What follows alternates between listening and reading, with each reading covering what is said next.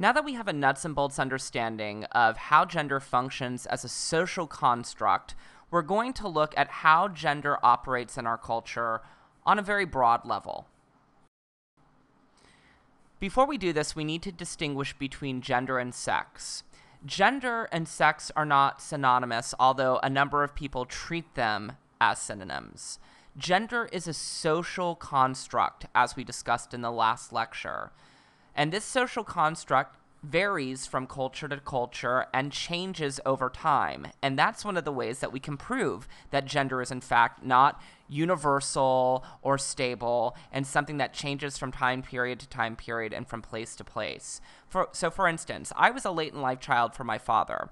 My father had me when he was 56 years old, and he was born in 1920. So the way that gender was normatively organized for my father growing up in 1920 in Philadelphia was vastly different than it was for me growing up in the 70s and 80s in Houston, Texas. The way people dressed, the way men and women courted one another, it was just a completely different gendered world. Sex refers to biological characteristics, although there are many theorists who argue that sex is as much a social construct as gender is. So when we're discussing gender, we're not talking about male or female. We're talking about masculinity, femininity, androgyny, and transgenderism. So masculinity is typically associated with strength, ambition, and emotional control. And boys and men are expected to engage in masculine behaviors. And when boys or men are in a public place and they don't exhibit strength, ambition, or emotional control, let's say that a boy cries at a soccer game, then we have a bunch of people who police the boy's actions, who discipline him for performing femininity in a public setting. So it shames the boy, and he becomes rigidly socialized into masculine gender performance. Conversely, femininity is typically associated with passivity, nurturing, and emotionality.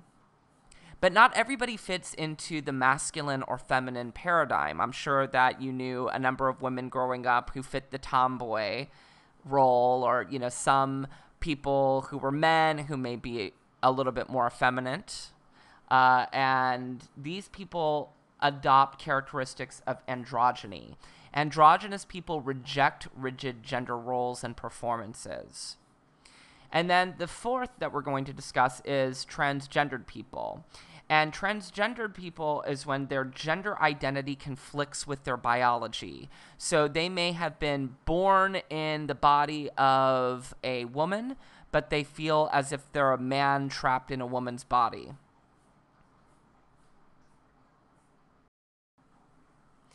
Next, we're going to discuss sex.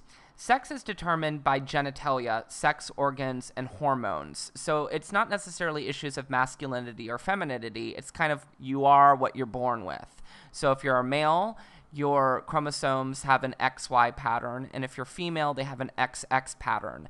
But this binary between male and female doesn't adequately describe the range of all different types of sexes there are out there. There are a statistically significant number of people who are born intersexed or have biological characteristics of each. And I should say here that biology definitely influences gender, but it doesn't determine gender expectations, gender roles, and gender performance.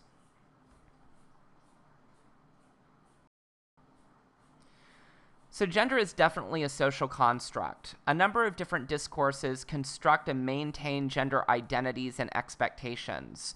And in the last lecture, we were talking about when we are being socialized, we have all of these different levels of socialization, from primary socialization and secondary socialization to everyday acts of reality maintenance that confirm and sometimes challenge our gendered worlds.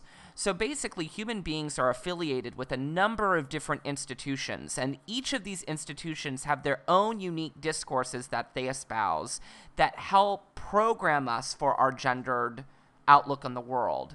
So some examples of this would be religious discourses. People who are affiliated with specific churches or synagogues, these places of worship will expose their followers to gendered discourses that tell us the appropriate behaviors of men and women. Like in a number of religious discourses, it's women should defer to the judgment of men, or marriage is exclusively between a man or a woman, depending on one's church one goes to. Also, medical discourses. Our doctors and medical experts also help shape our understanding of appropriate gender performance. Legal discourses definitely come into play here. Who should have what opportunities in the job force? And then other discourses and institutions include education. So taking a class like Com 412, by the time you leave this class, you're definitely going to have probably some changed opinions about the role of gender in your day-to-day life. Media discourses that help shape our understandings of things like sexual harassment, or the way men and women should look, what the ideals are, and other organizational discourses, like at your place of business. If you work at a restaurant, for example, sometimes they'll only have men bartending. Sometimes they'll only have men as cooks, and whenever a woman is introduced as a cook in the kitchen, she's treated differently. So all of these different institutions and their respective discourses really help mold our perspectives regarding gender in the world. And one of the things about discourse is that discourse makes the normative appear natural. So in a lot of these discourses, we try to make it seem as if, well, this is the way it should be done, and this is the normal way to go about doing things. And this makes gender appear as a natural construct rather than something that is socially constructed. To give you an example of this, we're going to talk about Susan Bordeaux's theory of the tyranny of slenderness as it appears in her book Unbearable Weight. And one of the arguments that she makes regarding the tyranny of slenderness is that media discourses repeatedly bombard us with images that suggest that women should be underweight. Even though, if you look around the United States, there's an obesity epidemic, the average person does not look like a model in a magazine. Media discourses suggest that the model is okay, but what the model is supposed to represent is what the problem is. So they make the normative appear natural, normal, and everyday when in fact it's not. So some example of these discourse fragments, I'll review some examples of this discourse fragments that perpetuate this myth. And the reason why I refer to these as discourse fragments is because it's never